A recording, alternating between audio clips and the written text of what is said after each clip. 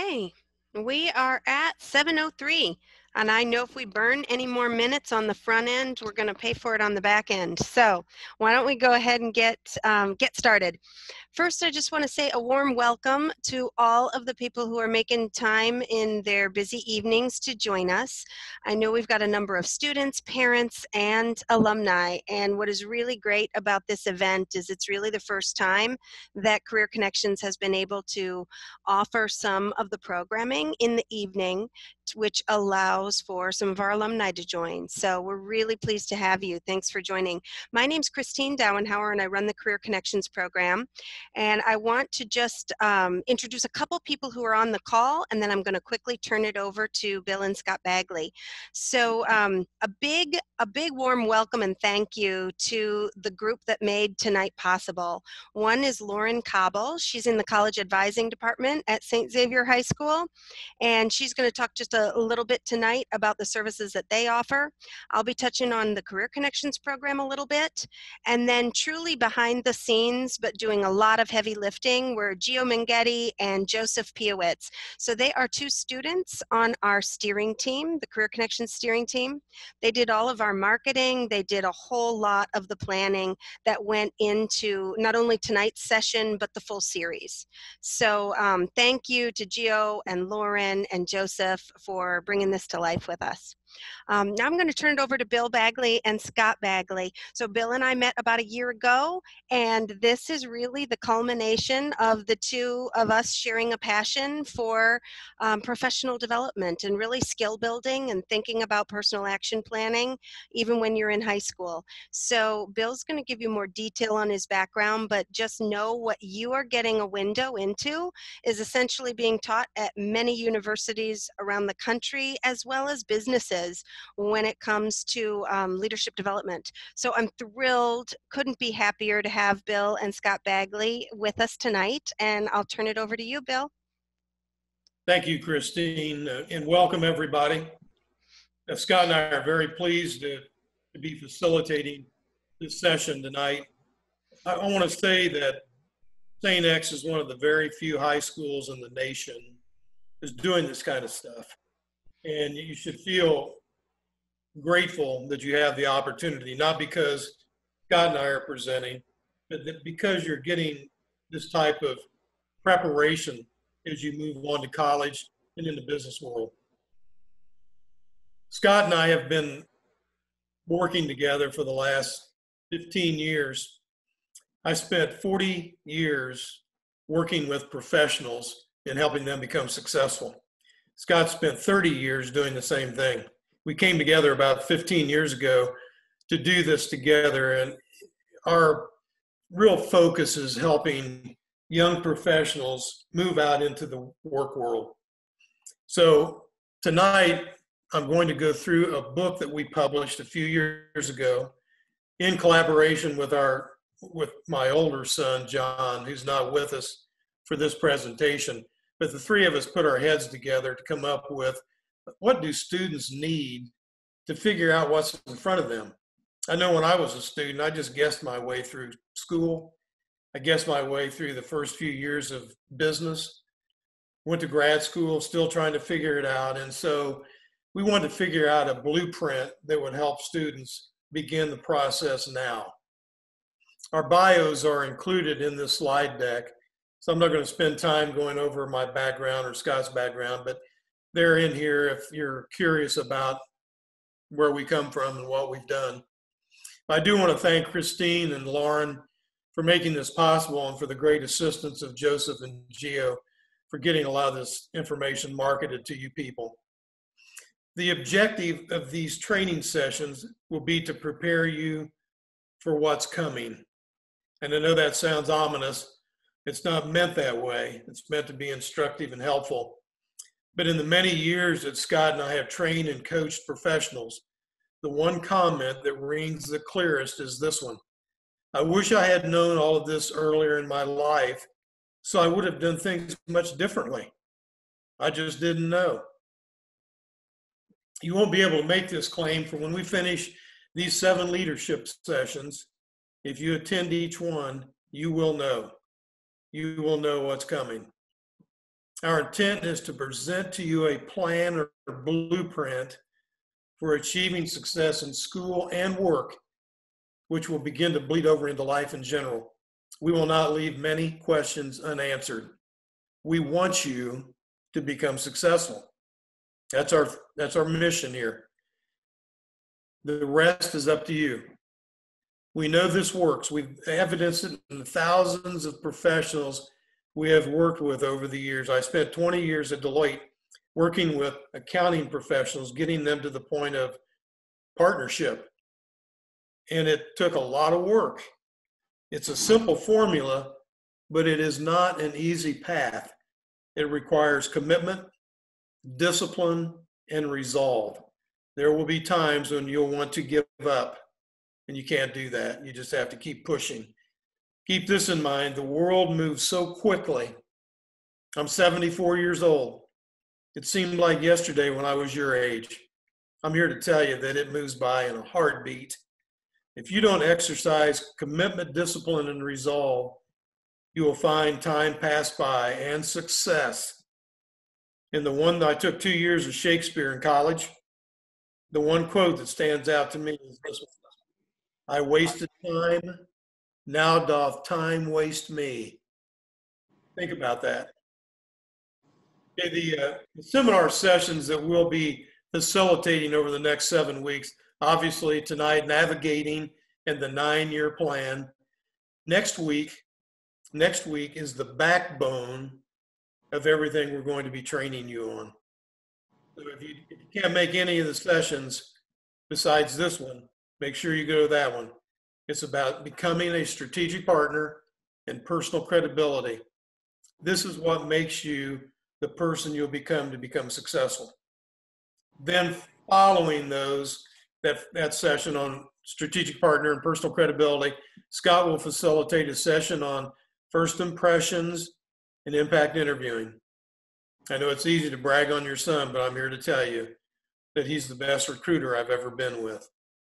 He's recruited for many years. He's brought in many people, and he knows how to tell young professionals to do very well in an interview. This is where it all begins. If you can't sell yourself in an interview, everything else is for naught. So you'll be facilitating that session on the 27th. Then marketplace eminence, the networking factor. It's all about networking. You have to build a network. Keep in mind that if you have 300 people in your network, and those 300 people each have 300 people in their network, you're one phone call away from 90,000 people. The problem is people don't work at building their network.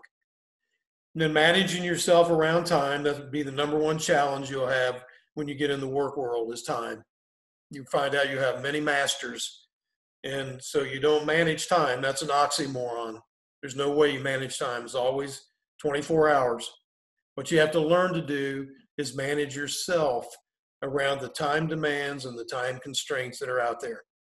If you're given 15 hours to do a project, you can't get more time. It's always going to be the 15 hours. You have to figure out a way to do that.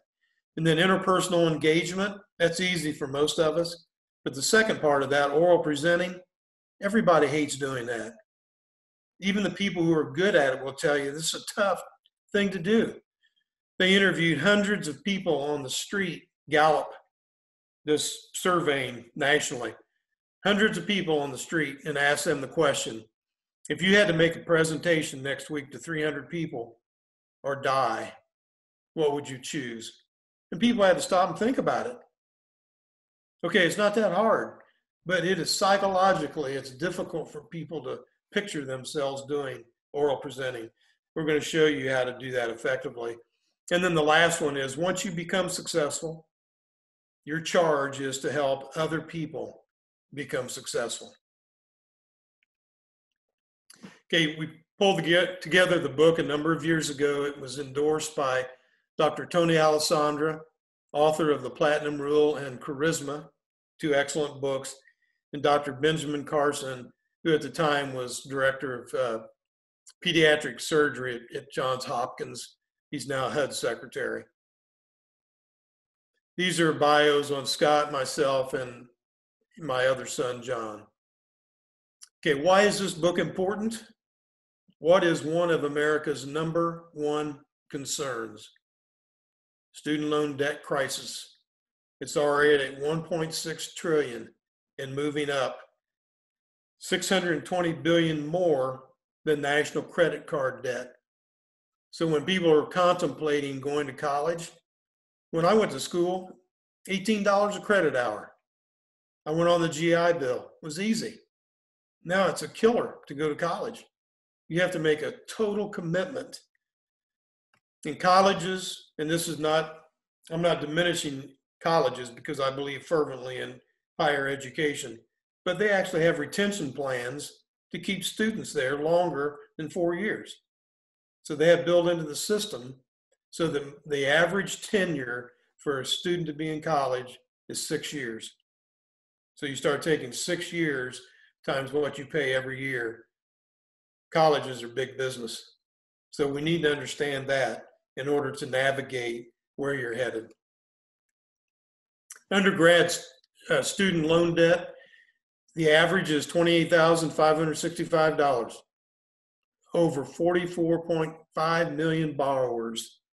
So average monthly payments, $299.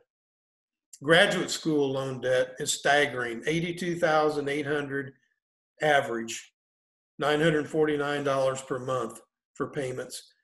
So having said that, you don't want to go to college saying, well, I'm going to go to college and find out who I am and what I want to do. You want to know where you're headed, who you are, and what you want to do before you get there so you don't spend 6 years.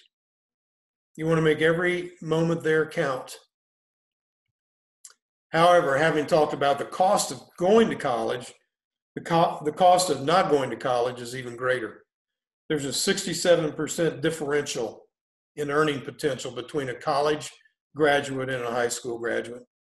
Over a 40-year period based on a $100,000 average salary for a college grad, the earning potential is $4 million for a college grad, $1.3 million for a high school grad. Just think what $2.6 million would purchase over that period of time. So is it worth going to college? Yes. You just have to be smart about going to college and what you're doing there. In the meantime, our broader community is crying for talent. Students and their parents deserve better. Too many students cannot find their way. High school and college academic career counselors to student ratio is 1 to 1,000 or worse. When I was in grad school, went to Ball State for a degree in higher education. I spent 15 minutes with my academic advisor. And I asked him, 15 minutes, I've got some things to sort out here. He said, I have 1,600 students that I have to see during the course of this year. I said, so mathematically, what does that work out to be? 15 minutes with each one, your time's up. So this spurred me on to say, you know, this can't be right. People are spending a lot of money to go to school, and they're only getting this type of attention. And if you go to independent professional advising, it usually is very expensive. I will say to you that there is a difference in some schools, and at St. X, you do have a different arrangement. And I'll let Lauren speak to it, and then Christine's going to speak to part of it as well. Go ahead, Lauren. Sure. Thank you. So you heard Mr. Bagley talk about, you know, the importance of going to college and really spending time now figuring out what it is that you want rather than spending that time in college. And so really at St. X, you guys, or rather our St. X students have a big advantage. So you heard Mr. Bagley talk about, you know, the student load for college advisors on the college side. On the high school side, specifically at St. X, we typically, as college advisors, work with about 60 to 75 seniors each, and same with juniors. So max our load is about 150 students each. And so the reason for that is because we want to spend time with our students to help them find their way. And so for those of you who are juniors or seniors and you've met with your college advisors already, you probably know a little bit of this. I know there are some freshmen and sophomores on the call as well. So as an introduction, I kind of want to lay out the tools that are at your disposal as St. X students. And so when you enter your junior year, you will be given access to something called U-Science. It is an aptitude assessment. It's actually made up of about 10 brain games that you go through, and it is 90 minutes max. But in the end, comes out with a really rich set of results that will identify your aptitudes and even dig down into those a little bit more, give you some language to talk about who you are in different parts of who you are, and will also provide you with a whole list of careers and career fields that would be a good fit for you, determined by your aptitudes and your interests. And so not only is it a list, but it actually allows you to dig down and learn more about each of those different career fields. And Ms. Dowenhauer is going to talk in just a minute about how we can use the Career ConneXions program as kind of a step 2 to that U-Science tool. Another tool that we have, and actually sophomores are probably taking this right now, they have until the end of the month to complete the Indigo assessment. And this identifies students' DISC styles and their motivators. We kind of think of Indigo as maybe what's in your heart, and U-Science as what's in your head. And so as college advisors, we use your results from these 2 assessments to help identify what career fields might be best for you, as well as what types of colleges would best fit you in your future. Additionally, we've brought on a new tool this year that's called Coursava. It is a card sorting exercise. It's pretty quick. It's maybe 10 minutes, but it allows you to identify what's important to you in your college search. So it asks students to think about things that maybe they haven't thought about before on a college campus. And so that's kind of neat because it does help you identify kind of your must-haves, nice-to-haves, etc. And so we can use that data again to help you find the college that's right for you. Many of our students are already using the SCORE platform. So this is the tool that we use to help students manage their college search. They can do a lot of searching in there, but it's how we know what schools students are considering, and it's our way to suggest schools to students as well that we feel like would be a great fit for them. And finally, we have a Canvas course specifically for college advising. So within that Canvas course, you have access to all of these different tools, but here you'll also find access for essay writing tips, how to pay for your college education. So you've heard Mr. Bagley talk about the student loan debt issue in the country. So we want to get ahead of that, and we want to work with our families on how to find ways to finance their college education. So there are some resources there, but of course, working with your college advisor is best. There's information in there about ACT and SAT test prep as well. A lot of our students do that kind of test prep, and we've got a whole lot of providers that our families work with in the Cincinnati area. So all of those types of resources are available there, and I tell everybody, you can start with the Canvas course, but always interface with your college advisor, and we work together as your partner to manage this whole process. Great. Thank you, Mrs. Cobble. Appreciate it. This is great stuff. Mrs. Dowenhauer, do you want to address the...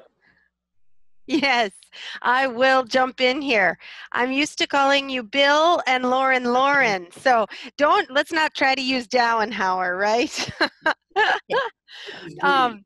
So no, I think most of the people, certainly students and parents, I hope know about the Career ConneXions program. Some of the alumni on the call may not, because it is just 3 going on 4 years old, but the concept is really simple. It's giving students real-world experiences to help them explore different career paths.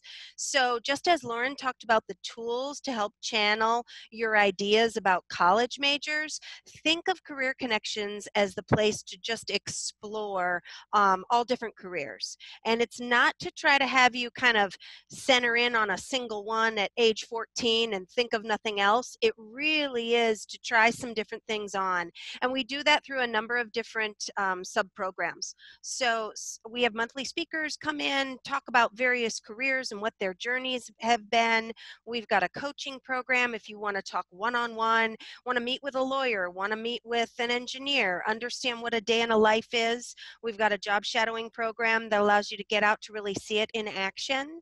You can see some of the pictures. And we also have a summer internship, and this is where you can go a bit deeper. So let's say you think you love engineering. Well, let's get you an engineering internship so that you can really spend 8 weeks in that culture and in that environment. So there's lots of different ways that you can tap into the program. It's available for all grade levels, and we've got a Canvas page very similar to college advising, but I am certainly at your service to just help any of the students who are trying to tap in to the program, make sure that they find the right fit. And it really is just, you know, seeing is believing, and experiencing is really where you learn. So you're going to go armed with some of these great tools from Lauren and some great content and tools from Bill, and then allow that to be your springboard to go try some things out in Career ConneXions. Thank you, Christine. Yep, back to you, Bill. Okay, so we realize what the problems are. How do we fix this dilemma? It's easy to point out the issues, but Scott and I, our mission again was to fix this problem. So we pulled together the book.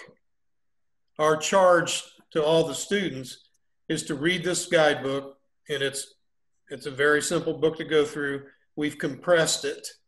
We've taken a lot of the extra rhetoric out of there to make it a real blueprint as opposed to a scholarly work. So it's an easy read. The chapters are laid out in this way. First of all, you need to discover who you are. Most people say, well, I know who I am. And then they get into an interview and the recruiter will say, Gio, take the next 15 minutes and tell me about yourself. And then the person sits there with a blank stare like, well, I graduated from St. X High School. Wait a minute. What about the 18 years to that point that made you who you are, your values, your interests, your motivators, people who were role models for you? What about all that? Oh, yeah. So then people backtrack and start piecing together that 18 years. What we're forcing you to do is focus on that now. Crystallize who you are. Second chapter, explore what career options might be available to you. Anyone have any idea how many career options there are out there? Thousands. People say, when I get to college, I'll figure out what I want to do for a job, for my career. No, it's too hard. There's too many things going on. You have such limited time, so you need to start exploring now what career options might be available to you. Then learn how to select the right career niche for you, not for someone else, but it's for you. You have to figure it out, what matches with your values, your interests, your motivators.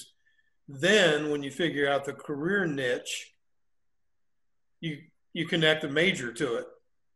And most people go about it the wrong way. They go to college and somebody will say to them, hey, I know if you major in accounting, you can get a job when you graduate.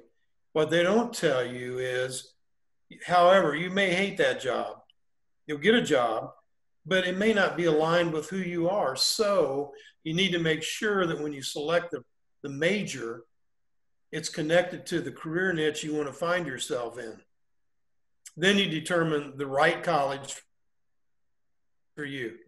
Explore the various financial options, and there are many. Better understand ACT and SAT. That's ever changing. Several years ago when we built this book, ACT and SAT was primary. Now, it may be there, may not be there. We don't know. Learn how to develop an admissions essay. Understand which high school courses best prepare you to achieve academically once you get to college.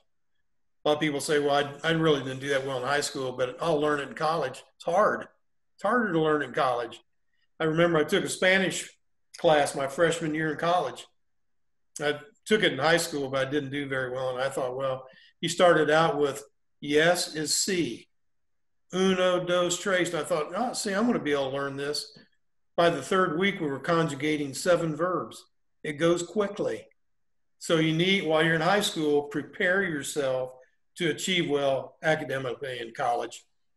Then learn what employers search for in a candidate, because when you become a sophomore in college, they send scouts to the colleges to check out the students to find out which ones are going to be the best talent to bring into their organization.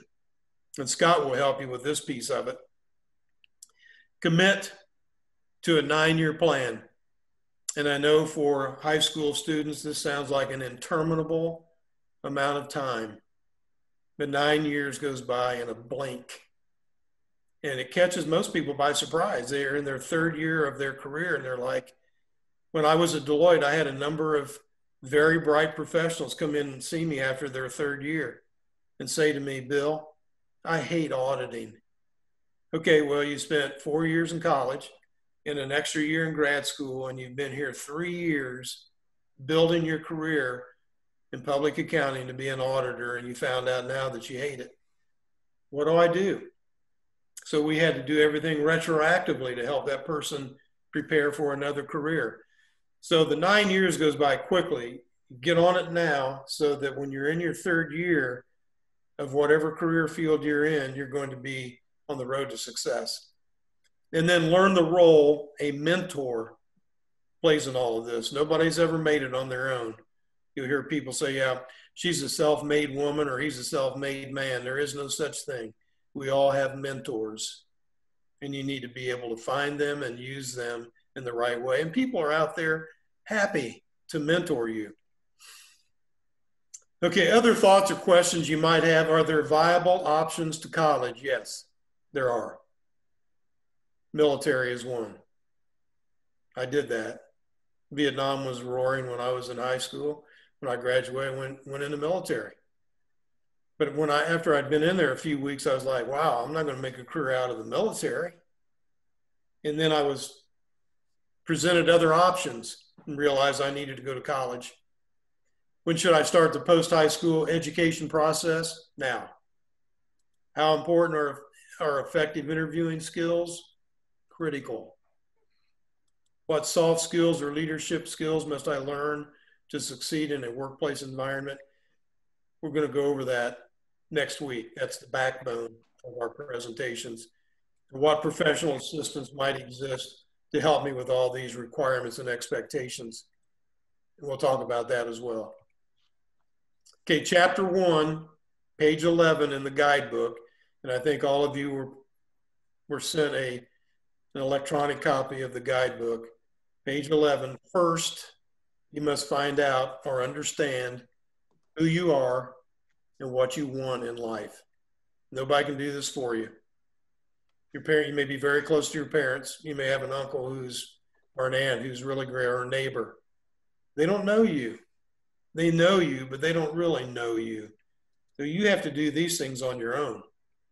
So the personal inventory, pages 11 through 15, you need to be completely candid with your responses. There is no right or wrong answer. This is about you. Your 3 strongest areas of interest, what are they? Nobody's going to grade you on this. This is for your edification only. Your 3 greatest skills, the 3 things you value most in life. And these things come into play in your career. Your 3 favorite courses in school. Your 3 least favorite courses in school. The 3 things people like most about you. 5 people you most admire. And here's a great Cincinnati story here. I do this every year for my UC Lender Honors Plus students. I've been teaching there for 15 years. In the first year, I gave them this inventory. I got the responses back, and I asked them the 3 people you most admire: mother, father, grandparent. I was like, this has got to be an anomaly. I was expecting back then Michael Jordan, Def Leppard, but mother, father, grandparent. So the next year I did it: mother, father, uncle, grandfather, grandmother. I'm like, wow, this says a lot about Cincinnati. The closeness of families and the influence that families have on their children is amazing. What are their occupations? These are people you admire, so you're probably beginning to admire what they do for a living too. 3 careers you would consider upon graduating from college. The 3 things you hope to find in your career. And this is extremely important. If you're going to sales and you're not motivated by money, it's not going to work. Because sales is about money.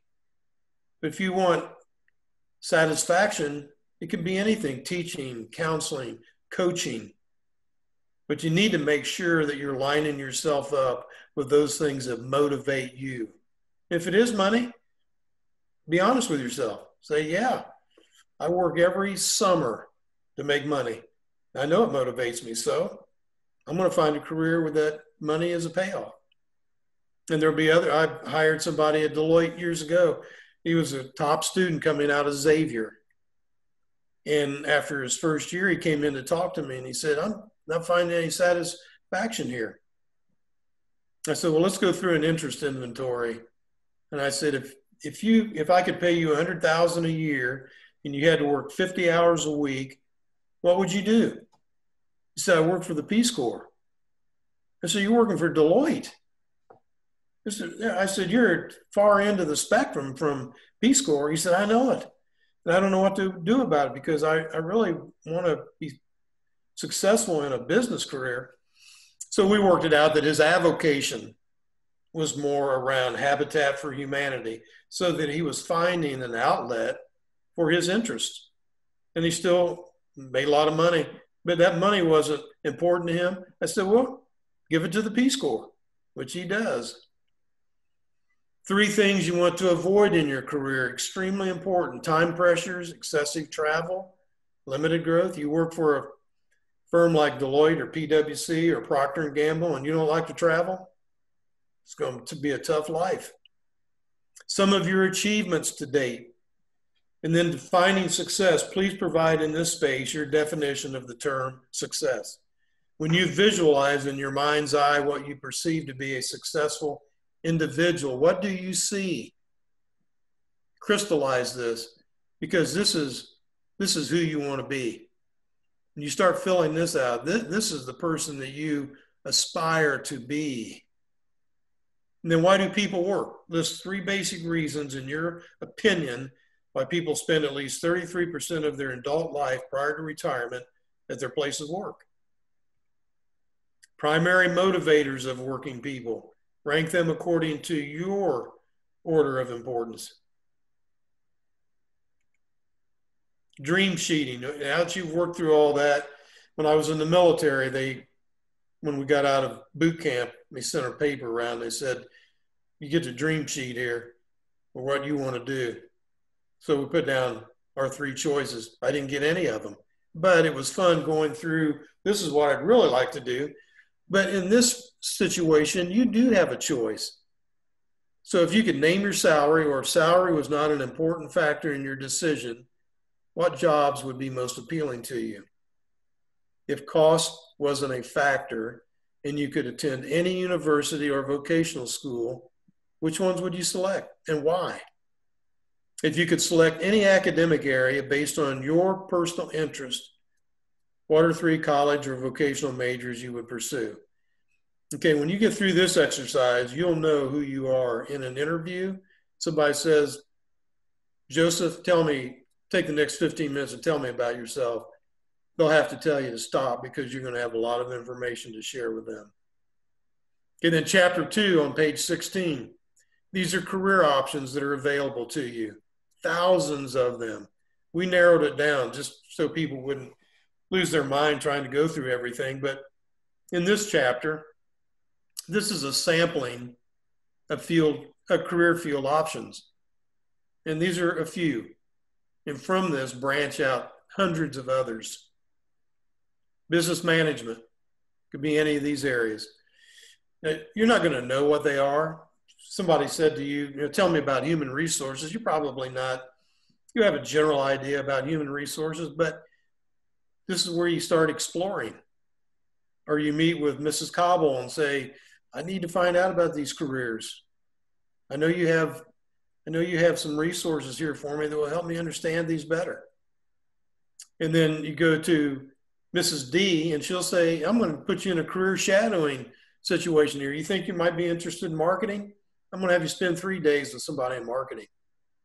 That's why these resources are so important, and you need to take advantage of them. The vast majority of high schools, they haven't even touched on this. Social services. If you're a person that has a lot of empathy and you want to get satisfaction in helping people, this is the area you might want to go into. Then you get to chapter 3, and this is mapping interests, skills, values, strengths, and motivators that you have determined for yourself to preferred career options. And this is on page 25. Okay, you're beginning to get into the grind of this, locating a career niche. You need to center down on various career options and then take it a step further in focusing on a viable job. So borrowing from Collins' book, Good to Great, in his book, he has a hedgehog concept that's designed for businesses to help them determine what business area they should be in. We borrowed it to apply it to finding career and job options. You need to look at your interests, your strengths and skills, your values and motivators, and to center down on career options. And there again, Mrs. Cobble can help you with this process. Then the second part is, okay, I'm looking at career options. I have 10 of them here I'm pretty interested in. What is available out there that matches my skills, values, and interest base? You may have career options, but there may be jobs in that particular career option that aren't available. So right now, restaurant work, obviously because of COVID, shut down. If you want to go into restaurant work, she would say to you, no, that's not where you need to spend your time.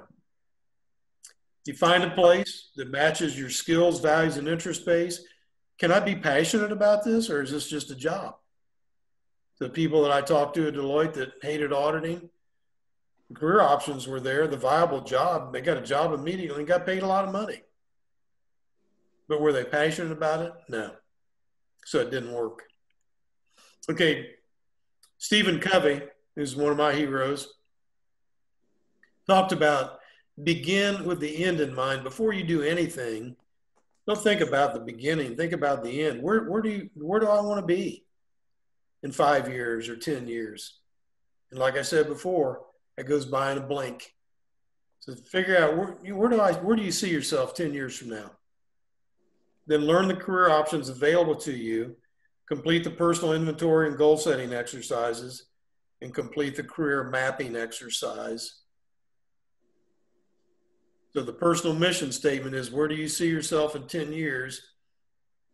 The college you're going to go to, graduate school, you're going to go to vocational school. What type of profession or job are you going to have? What is your income going to be? One thing about human beings, it's not achieving goals that holds them back. It's establishing goals. People don't set goals. They just go in with the herd and have people push them through it. They're like, well, I'm not even sure where I'm headed. So figure out what income do I want 10 years from now? What kind of home? What location do I want to be in? What kind of car? How about family size? So these are all things that are going to happen to you. So you need to be on top of it so you can help plan it through. Now, you can't control everything. I've tried that. You can't control everything, but you can have some control over your destiny. We'll talk about Dr. Edward Banfield's career destination theory next week. But one piece of it is that every day, the people who are successful, every day they either go to bed or get up in the morning and they think about, what am I going to do today to get me to where I want to be in the future? They don't leave it for chance. They don't feel like, well, my boss will tell me where I'm going to be headed or what I'm going to be doing or what I'm going to be making. You determine that.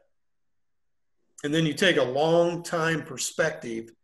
Brian Tracy, who was one of the endorsers of our book, authored a book called Goals, and he talks about, put aside immediate gratification things like, I want to have the fastest car, or the biggest house, or the finest clothes. Put those things aside. You don't need to go to or watch every football game on TV. Put some of those things back and think, my number one priority is to get me to where I want to go. So some of these other things that seem important, I got to put them aside so that I can get to where I want to be. So today you are here at the Big Star. Pick your career field. Eventually you get a specific job, and then you'll get another job, maybe in the same career field, maybe not. It doesn't happen anymore where you get a job and you stay there for 45 years and they give you a gold watch and you retire. It doesn't work that way anymore. So you may have 1 or 2 or 3 jobs, but you'll always be getting jobs that are in the area of interest for you where you can be successful. And then you hit your ultimate role. You want to match with a career field that reflects your education, your goals, your values, your interests, your skills, and yes, your vision. Businesses have vision. There's not a successful business out there that doesn't have a vision. You're your own business. What is my vision? Where do I want to be? And it's amazing what you can achieve when you develop a vision and you get prepared for what's in front of you. Then you go through the career mapping exercise. All the information you took from your personal inventory exercise crystallized on these pages here.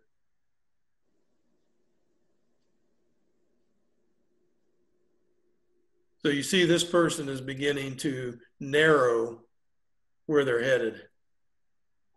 Occupation of successful person in your mind, and this person's mind was coach or leadership trainer.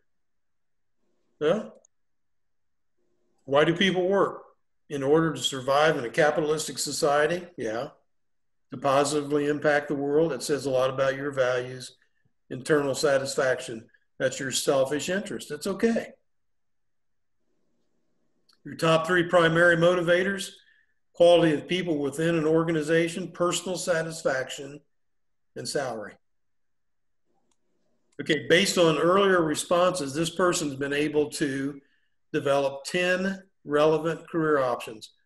It's still a wide field: human resources, recruiting, sales, corporate training, personal development training, counseling, psychology. One thing's wonderful about America, there's a million opportunities out there for you to do things. College administration, athletic coach, being in the military, crisis intervention, and all those are all the academic majors lined up next to those career options. Dream sheeting, to get to the point now, okay, I can't wait. I'm gonna put down what I really want to do. So coach, personal development trainer, student personnel administration. Perfect college for you and why. I was going to put Michigan down here because of their football program, but sorry, couldn't resist that. So for this person, Indiana, Notre Dame, University of South Carolina, University of Cincinnati, Xavier, for a lot of different reasons. Perfect major, history, because I enjoy it. Organizational communication, combines my interest and skills. Human resource management, ideal business preparation. And then the person moves forward into selecting their academic major, their school and academic major. Okay, mapping preferred career options to an academic major or vocational curriculum. There are a lot of academic majors out there as well. And sometimes colleges are not that helpful in you selecting the major. It's got to be up to you. So accounting major prepares accountants and auditors, financial managers, CPAs, consultants, business advisors. And I know I'm biased. I'm not an accountant. I majored in history. I got a graduate degree in higher education. But for people who want to go into business, getting an accounting degree is paramount. I mean, it prepares you for anything you want to do in the business world. But for some people, it's like, man, too dry. So think about those things. Don't do it because it'll get you a job. Do it because it will lead to something you'll enjoy. Biology, epidemiology right now, because of the COVID, that's one of the top areas. So if somebody likes biology, there are a lot of opportunities out there. Okay, chapter 5, selecting a college or vocational school. It's on page 45. Read the following books. These are for the parents primarily. Is College Worth It? By William J. Bennett, former Secretary of Education. He provides both sides of the argument, and it's worth reading. And then Crazy You, One Dad's Crash Course in Getting His Kid into College. It's a humorous look at this process, which is time consuming and costly, but it's a pretty good primer on how to do it the right way. Hey, Bill, can I just jump in really quickly? Sure. We actually, in the college advising office, we're working with some authors who have recently written books about the college admission process, and we are seeing what we can do to try and get them to present to our families. So that's a little bit of a teaser, but our families should stay tuned because there may be more coming out about that soon.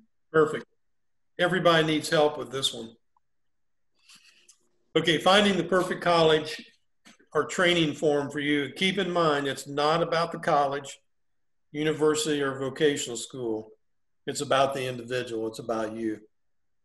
Now, I was in the military first. I was introduced to college through Operation Bootstrap, which was through the University of Maryland. Had a couple of NCOs who said to me, Bagley, you need to go to college. So I thought, well, I'm going to take a few classes to see where it leads me. And when I got out of the military, I went to Indiana University regional campuses, one in my hometown, because by then I was married and had 2 little boys, Scott being one of them. So I couldn't afford to go to college. I went to a regional campus, Anne Earlham College, which was a small college in my hometown. And I got 3 years behind me between Operation Bootstrap and regional campus. Had some fine professors there. Then I went to Indianapolis to IUPUI and got my final degree. And I had to take a couple classes from the Bloomington campus. But people said to me, you need to go to the main campus. Going to regional campus is not going to prepare you. It prepared me. And I went on and got my graduate degree. And I had a number of people through the years that came to me for advice that had graduated from Harvard, Brigham Young. It doesn't matter when you get into a job and you've performed well. If you're a person that wasn't able to go to the best school, it's okay. Just make the most out of where you are going. Okay, I'm going to jump in again there too. Okay. I'm so glad you made that point, because we talk to students about the same types of things. Make the most of your time in college. We definitely have students who are looking at highly selective schools where they're going to spend all of their time, working on their academic work and kind of keeping up with their classwork, but then they may be sacrificing time that they could have spent doing research or an internship or getting involved in clubs or having leadership positions on campus. So it's certainly, the student's decision where they go, but I'm glad you're reinforcing what we tell our students as well, as really making the most of your time, getting involved in those other things to build out kind of your whole portfolio will be important regardless of where you go to school.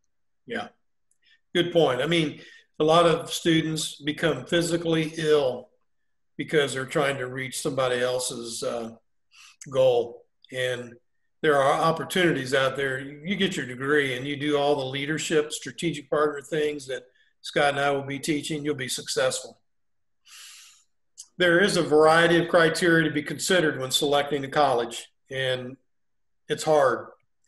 But here's a list of them: cost, location, campus aesthetics, enrollment size, et cetera, et cetera. I know all of you have been through this, so it can drive you crazy trying to figure out what I really want to do, where do I want to be. I would say of all those, the two most important: proactive career services and placement department. There was a time when you went to college to become enlightened. You went to a higher education institution to become smart in the liberal arts. But a recent survey by Gallup, talking to parents, 97% of them said, my child's going to college because I want them to get a job. So if you go to a college and they don't have a proactive career services and placement department, it's pretty hard for you to hook up with employers. You're getting the opportunity at St. X, but you could go to a college where they don't do that and they don't have employers coming on campus to interview you. Hard to get a job if you don't have people interviewing you. Heavy recruiting of seniors by employers, that's a criteria you want to make sure you're looking at. Okay, what financial options are available? Page 49. Approximately $237 billion in student aid available to students each year. 13,200 available to undergrads per year from various sources. Each year, much of it is left on the table because people don't know. They haven't been advised.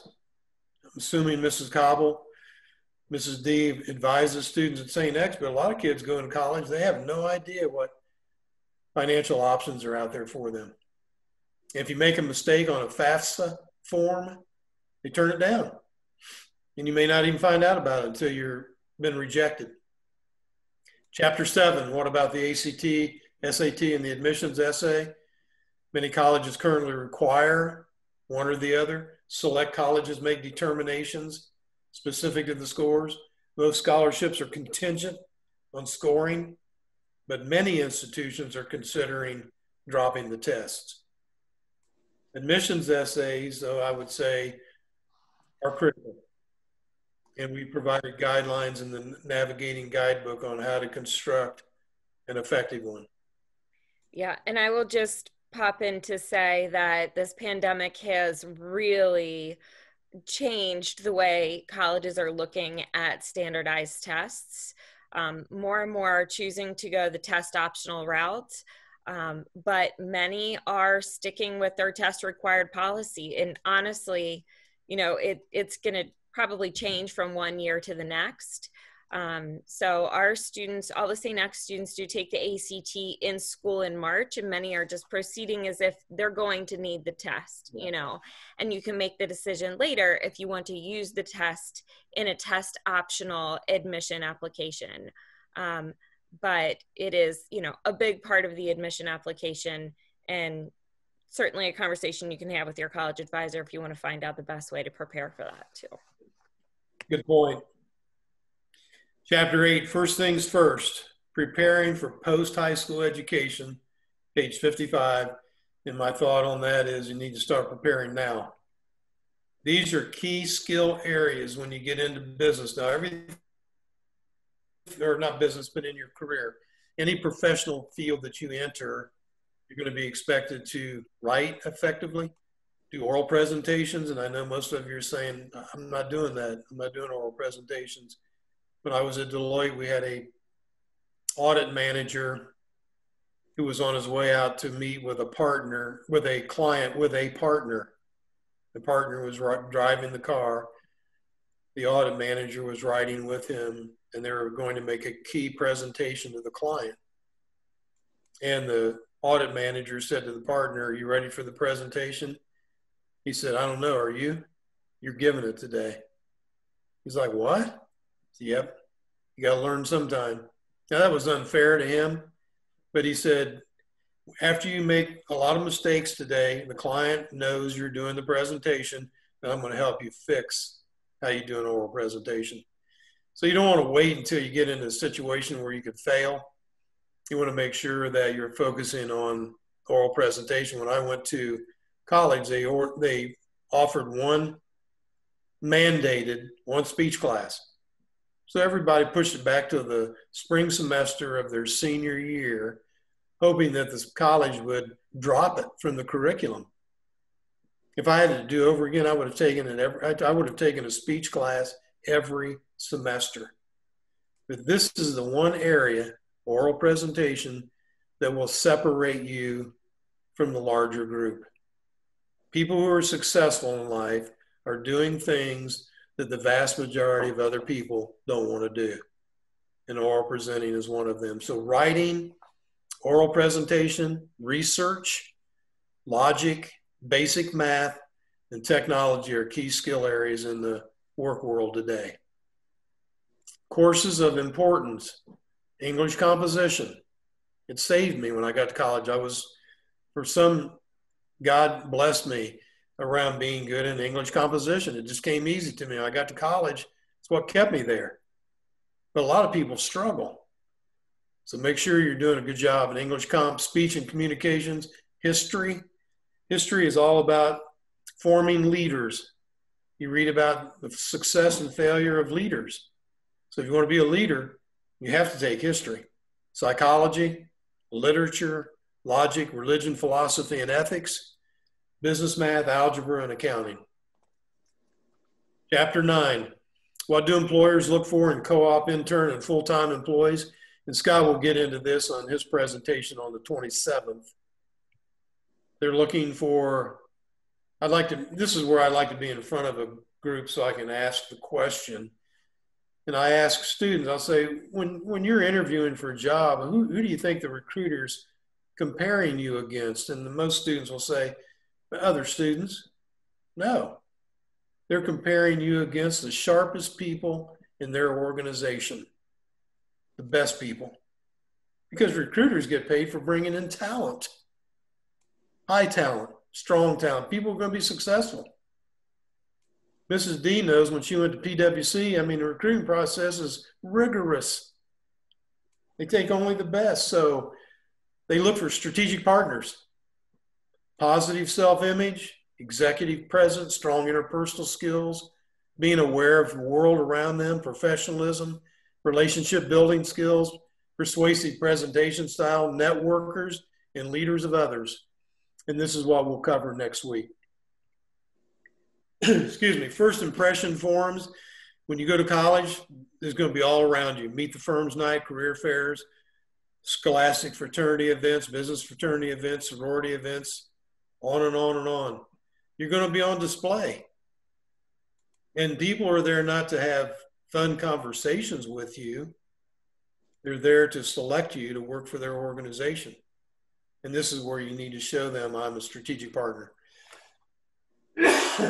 Sorry. It's all about perception, because perception becomes reality in the eyes of those forming and holding that image. They can't help it. If they have a capability, if they have observation capability, when they meet you, they're going to make judgment about you. It just happens. So you want to make sure it's a positive judgment. Okay, chapter 10 is designing go forward plan, the 9-year plan, and it's in there for you to take a look at. I'm going to go through it briefly, but you can take a close look at it at some point. A dream deserves a plan. In fact, it requires a plan for it to become a reality. So for the next 9 years, you need to think about, okay, I'm here now, finish high school, I'm going to get my college degree, and in my 3rd year in my career, where am I going to be?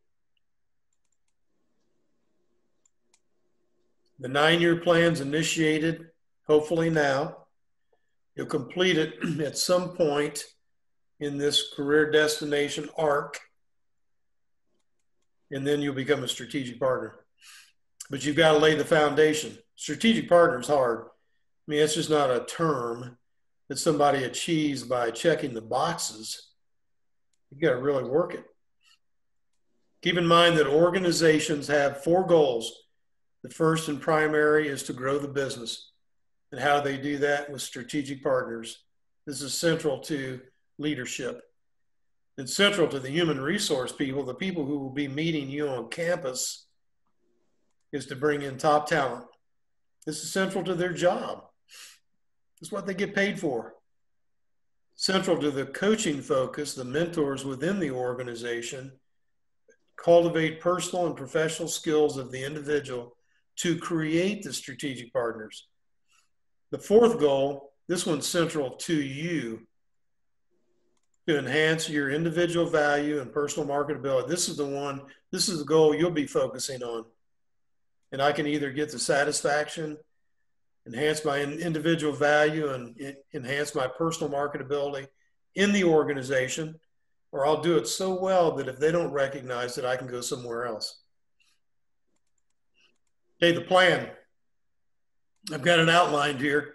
Junior year, you need to read the Navigating Toward Academic and Career Success Guidebook. Complete the following within the guidebook: personal inventory, career mapping, academic major mapping, selecting a college, FAFSA form, ACT, SAT exam if it applies, admissions essay, self-assessment exercise, and goal-setting exercise. Again, humans' problems are not achieving goals, they're setting goals. People just don't set them. Okay, for the next 9 years, review your top 3 goals and hold yourself accountable for moving toward achievement. You achieve one goal, you move it off the sheet and you add another one. Strong interest inventory assesses interest, or whatever Mrs. Cobble has for you to take to assess interest. Then you begin researching career areas of interest now and when you're in first few years of college: primary recruiting contact, reputation of company, financial health of the company, request informational brochure, recruiting literature, internship opportunities. Now you're getting those opportunities now in high school. Most students have to wait till they get into college before they start this.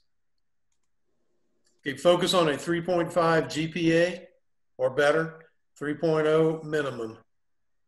When I was at Deloitte, when I first went there, the rule was don't interview anybody for a job lower than a 3.5 grade point average.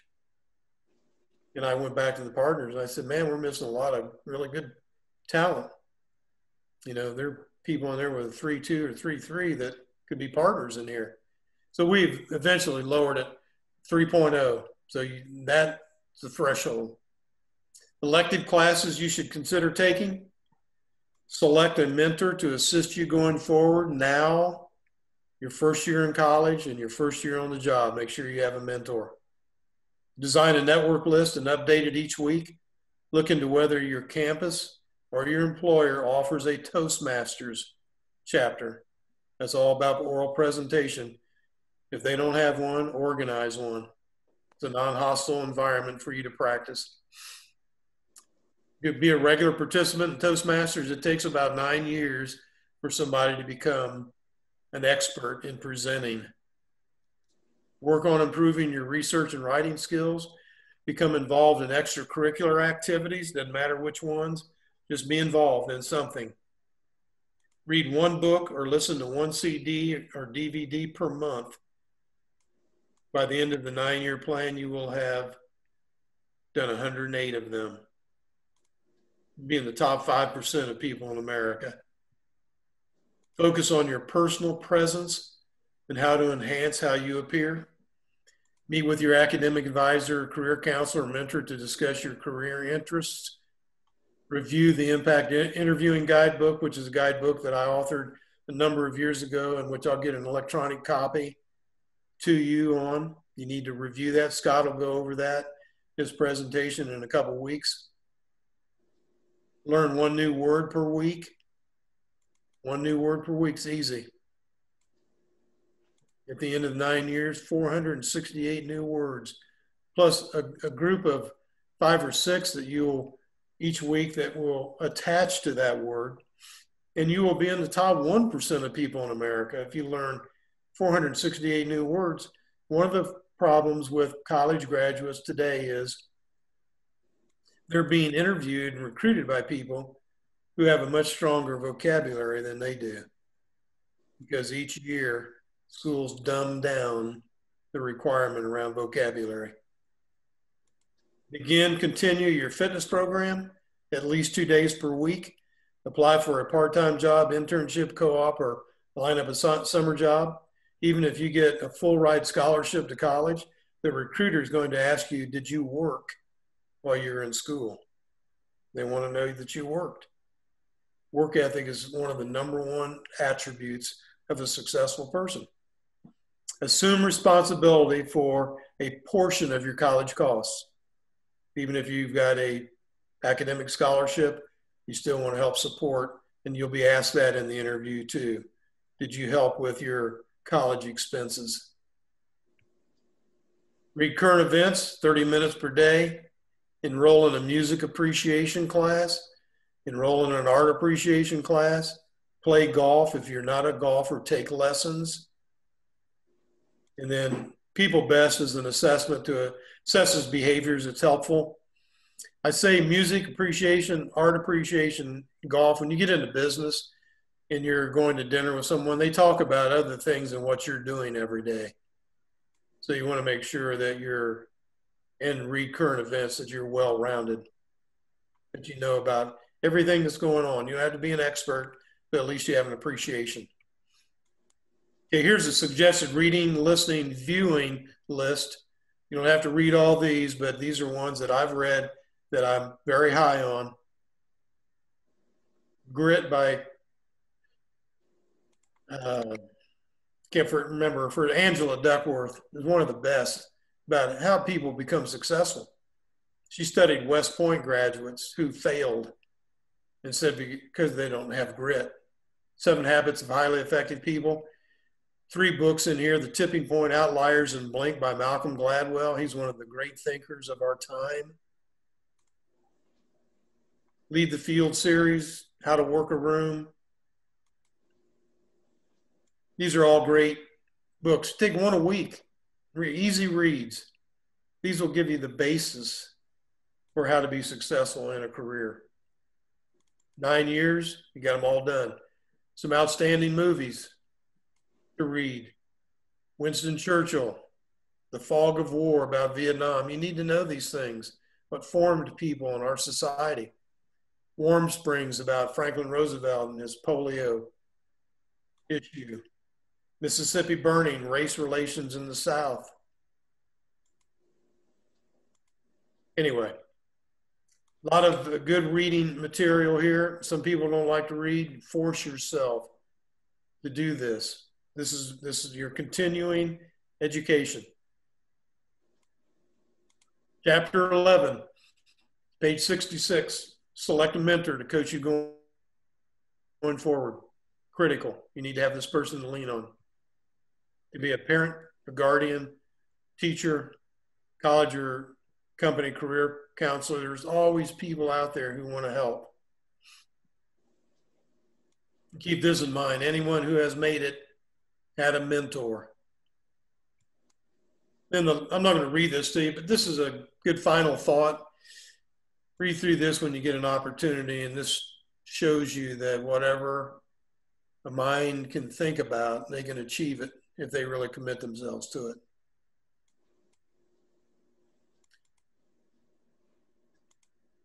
The end. I appreciate your attention. I guess everybody's still there, right? We are all still here. Any questions? Yeah, that was fantastic, Bill. I can't thank you enough. I know you condensed a lot to take what is a college class and cram at least the kickoff session into those first 60 minutes. So yeah, we have just a couple minutes here. I'll open the floor if folks want to unmute themselves. We've got a couple minutes for Q&A. And there is one logistics item I want to cover with folks. I'm going to send everyone a chat. If you haven't registered, we just wanted to have you register via the link just for this one class. All of the future sessions are optional, but if you get yourself registered, you'll be on our email mailing list then. So I'm going to send that through in the chat, and then let's go ahead and open up the floor for questions.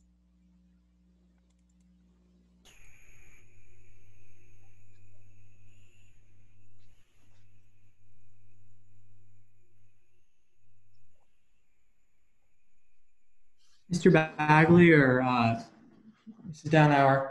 I just have one question. So we have the PDF that we got through your email, inviting us to the conference and stuff. And then we had this PowerPoint here. There's a lot of information on the PowerPoint that's not in the PDF, like the full list of books and movies and stuff. Are we going to have access? Yes. I'm sorry, Zach, you're breaking up a little bit for me. I think the gist, though, Bill, was yes, I can definitely share the PowerPoint deck. So I'll send that out to everybody who's registered on this form. So yeah, Zach, don't worry about it. You'll get the slides too. Get the slides and a full copy of the electronic copy of the book. Should have all that. And anything else you might need, you can make a request through Mrs. Cobble or Mrs. D, and they'll let me know, and I'll get information to you. Thanks for that, Zach. Thanks for asking for that. Yeah, any other questions from the audience? Anyone else have a question? Feel free to go off mute. Even just a comment.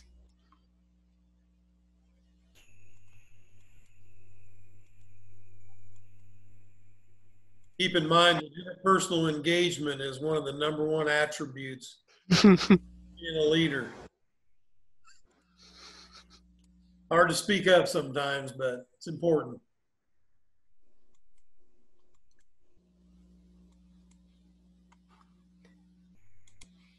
Bill, this is Michael Verdeer. I'm not a student. I'm kind of a seasoned person. I'm 55 years old. I'm an engineer by background. I own my own business. I think it's pretty doggone successful.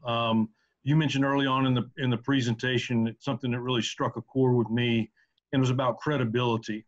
And I know in business, credibility and trust is paramount in what I do. In a world where everybody wants a contract, we still have to get contracts in place. We're a design construction firm. Around Cincinnati, the East Coast, the relationships I've had and the people that I know and know me, I get so much work done on a phone call and a handshake. Yeah. So the credibility and the trust is extremely important, and I don't think it can be emphasized enough when doing business. I agree.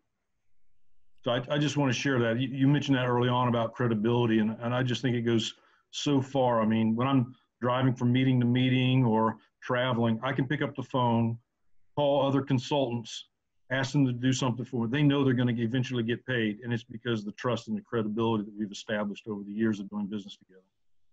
That's a great point. You say it's Michael? Yes, sir. Yeah, that's a great point. It's all about credibility. In Cincinnati, you find so much of that.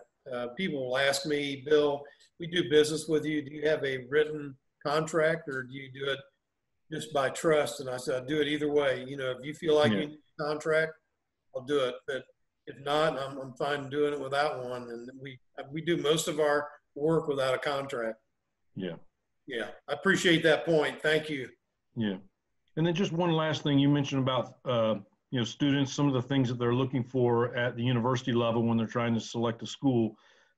We recruit and hire architects, engineers. I will say, when I see a student coming from a university that's had a co-op program and has gone through a couple co-op cycles, that resume percolates to the top. I will just tell you that. Yeah. Yeah, I appreciate you saying that. I know that's been the success of UC's engineering program. They started that co-op program years ago, and it stood the sands of time, and some great students come out of there. And I went to Ball State grad school. Their architecture school is the same way. Yeah. The co-op program is so important. Yeah, appreciate you saying that. Yeah, sure. Thank you for your time tonight. I like your beard too. Oh, thank you. That's a great beard. Appreciate it.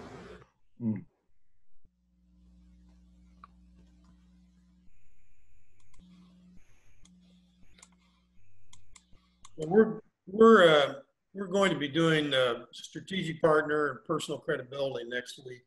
As I said before, this is the backbone of everything that will go on when you get into a career. So I do hope a number of the students and parents can make this one, and alums.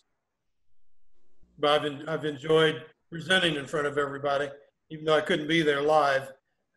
I will soon.